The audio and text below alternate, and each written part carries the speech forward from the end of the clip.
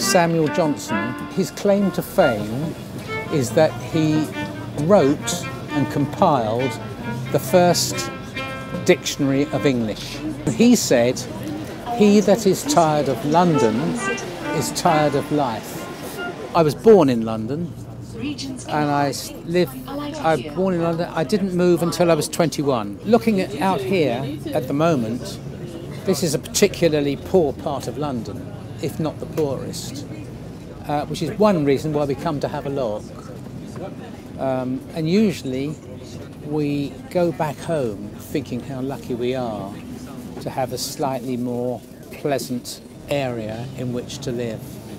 Well, the greatest change, and this is what we're concerned about, the greatest change is the absolute huge inward direction of people from overseas.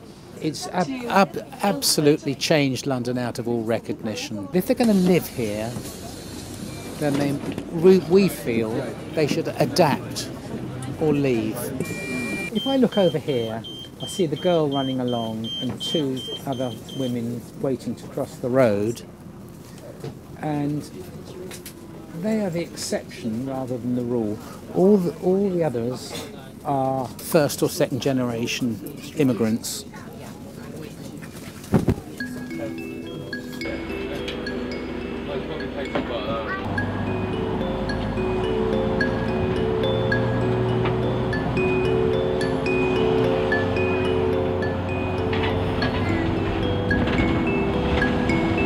Final destination of this bus has changed.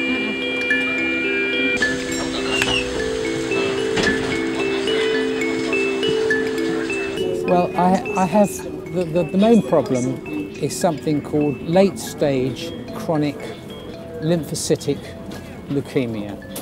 And leukemia is something that's in the lymph system. So in the lymphatic system of the body, once it's in there, you can never get rid of it. It was a huge shock initially when I was told. That shock factor lasted about a month. We are fortunate. We both had good health, and that's one of the other things dealing with leukemia and the problem of the wife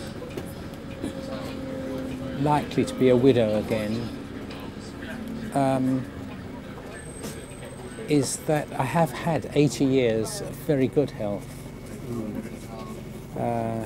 which not everybody is fortunate enough to be able to tell you. Contrary to what you often read in the press about the state of the National Health Service, my treatment was wonderful. It's a very good service, but which is being overwhelmed with numbers.